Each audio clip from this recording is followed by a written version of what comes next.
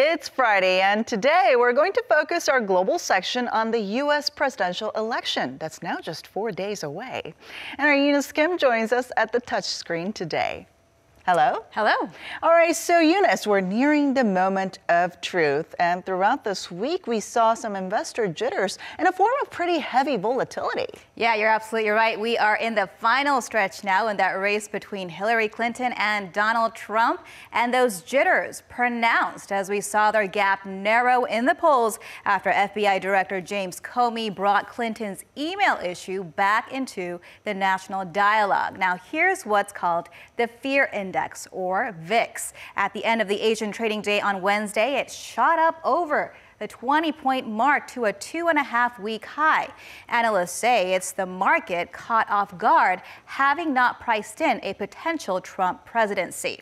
Now, safe haven gold also saw a regaining its momentum, as did the Japanese yen against the greenback, as well as the Mexican peso falling, as you see there. So the world has been watching this particular race very closely, as it has been no ordinary race. So how are we looking right now, and what should we be looking for next week? So what's going to matter at the end of the day is electoral votes, not popular votes. And there are 538 electors split up like this throughout the 50 states plus Washington, D.C. Now, it takes 270 to win the U.S. presidency. And as you can see, Hillary Clinton has the support of the states with large cities like New York and California, while Donald Trump's support is strongest along the Bible Belt, reminiscent of the demographics we saw back in June. Now, in the Brexit referendum, Londoners strongly supported remaining in the EU, but it was folks living in the outskirts who really pushed that tight vote over. Battleground states Americans will be watching include Florida, North Carolina, Arizona, Nevada, and Utah, to name a few. And crucially, Trump will have to take a blue state from Hillary to take him to 270. And of course, this is a race that's very important to Korea as well, considering what Trump has said during his campaign about Korea if he becomes president, with one of them being letting the peninsula go nuclear and also making Korea pay more for U.S. troops present in Korea, as well as potentially revising the KORUS FTA. Right, which all could have deep ramifications for the geopolitics of the region. In fact, Moody's analysts recently called this October race one of the most immediate event risks for the global economy, as a change in U.S. policy stance could contribute to a weakening of global trade and security architecture. Now, I spoke with a longtime Korea resident and Professor Robert Kelly to delve into this further. Take a look. For many in Korea and Asia at large, the choice has been clear. A Win Gallup poll of 44,000 people across 45 countries has shown overwhelming support for Hillary Clinton. Among Koreans polled, more than 8 in 10 supported the former Secretary of State. Trump has said we should pay more for the U.S. armed forces in South Korea and renegotiate the free trade deal. If that happened, it could be really bad for Korea.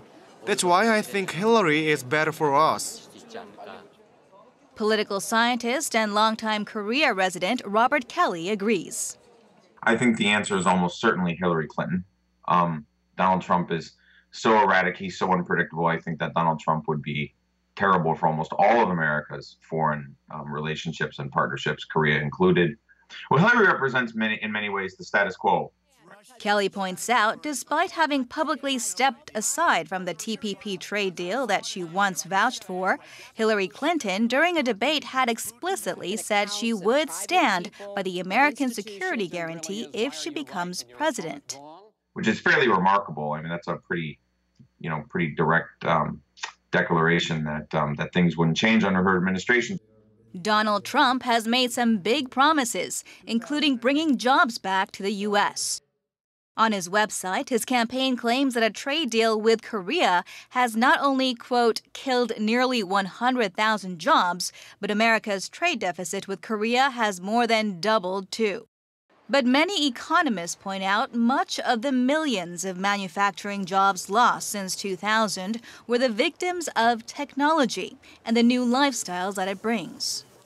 Even if Trump provokes these kinds of trade wars, I'm not really sure that he can actually get back these jobs that are required. I mean, the real issue is that the United States is a high-income economy. Low-tech jobs will leave a high-income economy like the United States. This is also happening in Korea, right? And they go where it's cheaper. This demographic of unemployed blue-collar workers in the States has been growing for the past 30 to 40 years. Kelly says a watershed moment in inflaming distrust of the elite was the 2007 housing bubble, which left many jobless and homeless with wrecked credit. I would say probably the single biggest thing that could probably convince people that global economic integration is good would be a reduction in inequality. So what you need then is sort of greater rule of law, thicker democratization, right? A genuine concern about equality, more progressive taxation, things like that.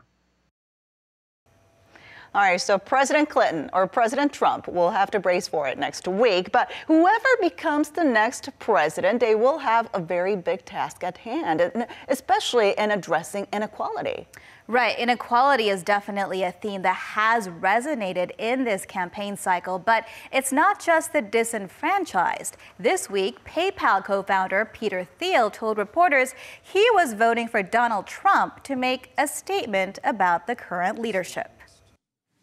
Now, I don't agree with everything Donald Trump has said and done, and I don't think the millions of other people voting for him do either.